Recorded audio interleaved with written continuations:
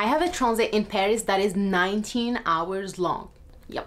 Since I'm comfortable and cozy right here, I do have a little airport hotel cabin, which I'm going to show you in a little bit here. I wanted to use this time to make this video and talk about travel restrictions to and from Morocco during the pandemic and share with you my experience, what documents I needed, what type of test for COVID-19 I had to provide, and all of the little struggles that I had throughout the way going from the US to Morocco and then from Morocco back to the US. But first, I really want to show you this place because it's so very cool. This is my first time staying in a airport hotel cabin, and I think it's a great way to just relax and get prepared and ready for the next leg of the journey. Wanna take a look? Let's go! I was on a plane to California.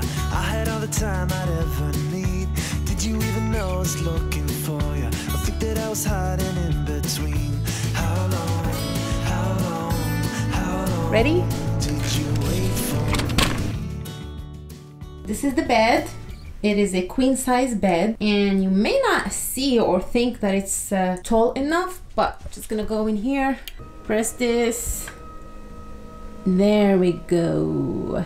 There is a little lamp over there and a little table. You just have some dinner or you have something to eat. Just pull, and there you go. You've got a table. You can slide the bed back all the way up. So this is where I had a meal earlier. And there's a TV up there. You probably have to ask for the remote control. And there are all type of outlets here: USB, HDMI, Euro plug, and typical American outlets that I'm using right here to charge my camera battery. And then I've got my drink up there waiting for me. And there's a mirror next to the bed.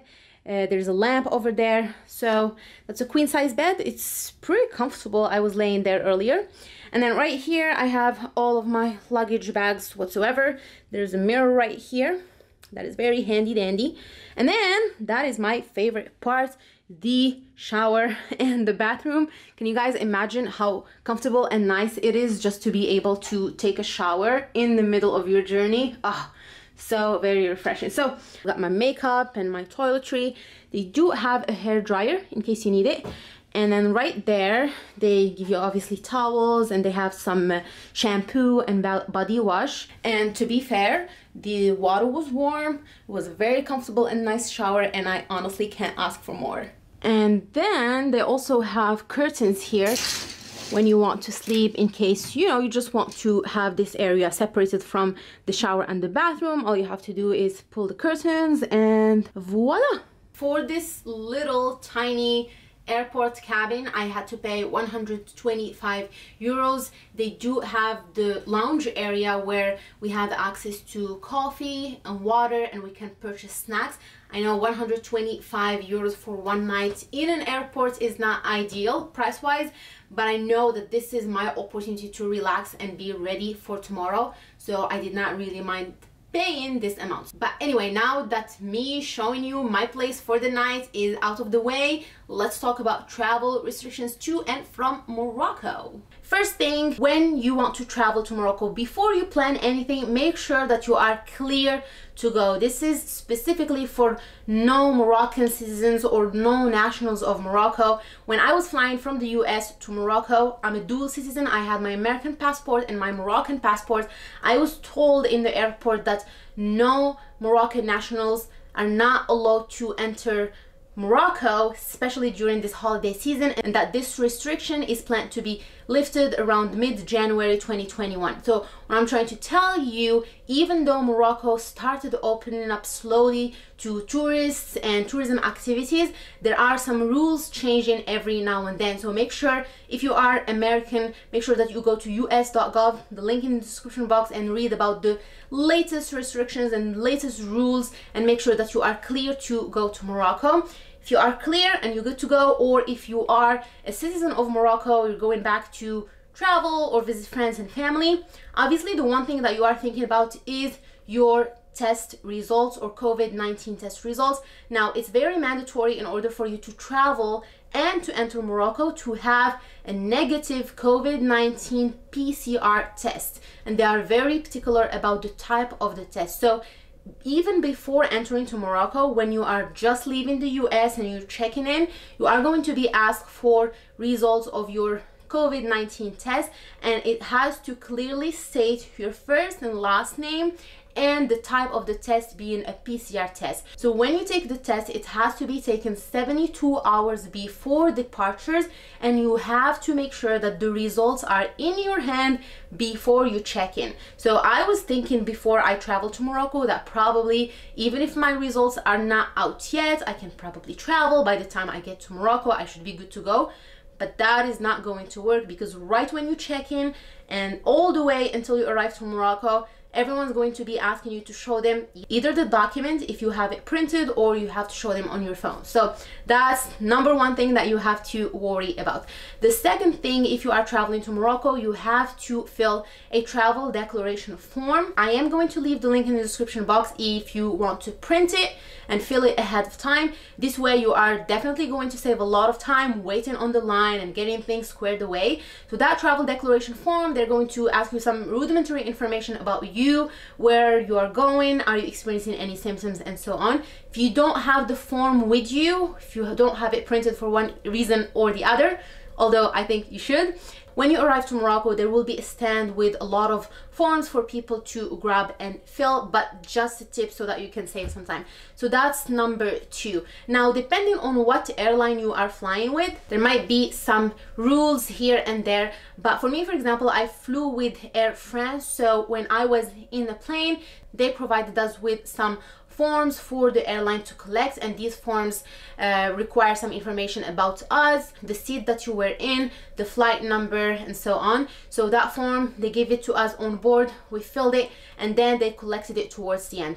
When you're in the airplane, obviously every airline has different rules, but it seems like most of them, or the majority of airlines, agree on wearing the face mask and it being mandatory. The one thing that I noticed, I was actually wearing a cloth face covering and I was asked to switch to a surgical mask. I did not have one handy, so they provided me with two, and they asked me to change it every 3 hours.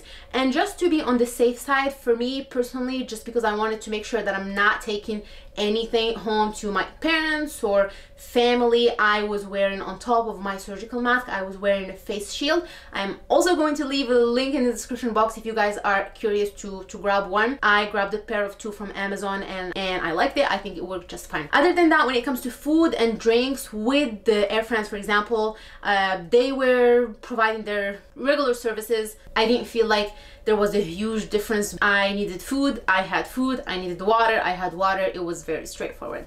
So that's pretty much it for flying from the US to Morocco.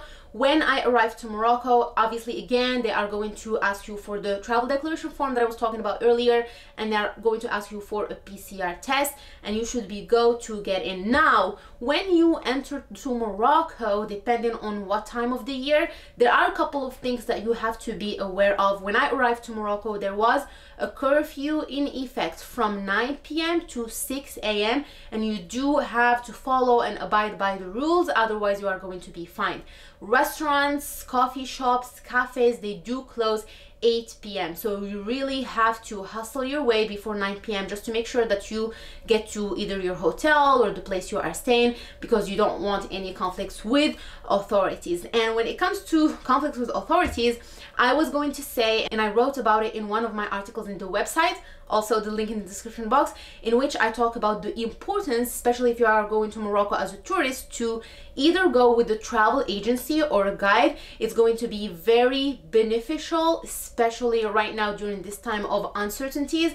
It's really nice to have a backup or someone to stand for you in case anything goes wrong, really. I mean, even if you get infected, God forbid, you will have some support and you will have someone who's going to take care of you. Wearing a face mask is mandatory. You have to wear it in public, when you go to businesses, if you are walking in the street, and even in the car, which I found to be a little bit weird. So even traveling with my family in a car, we were wearing masks. If you are not wearing a face mask, you are going to be fined 300 dirhams. That is about $35 US. So make sure to follow the rules. And then the last thing to think about when you are in Morocco is traveling from one city to the other or from one region to the other. There are some areas of the country, if you are traveling, you have to have a written authorization from the authorities stating your first and last name and why you are traveling. So this is a very tricky rule. For me, for example, when I was in my hometown and I would want to travel to Marrakesh for the airport, I would have to have a form that says that I am traveling for XYZ purpose, and that has to be issued by the authority. So you really have to be very particular and ask around and make sure that you are aware of what's expected from you. And when we were driving from my hometown Safi to Marrakesh, we were stopped at least 3 times by the police, and they asked for that particular form and we had to show it to them. So these are just a couple of things that I wanted to share with you so that you have an idea of what to expect, and so you know what questions you have to ask. So I hope that you guys found this to be useful, and if you do have any questions, please do let me know in a comment. I will try to answer them to the best of my knowledge. And if you did find this video to be useful, please give it a thumbs up and consider subscribing to the channel. My name's Habiba, this is Trekking Pals, and love traveling, hiking back. I am starting to get a little bit thirsty here, so I'm gonna grab myself some water and I'm gonna go get a bite to eat, and I will talk to you guys very, very soon. Take care, everyone.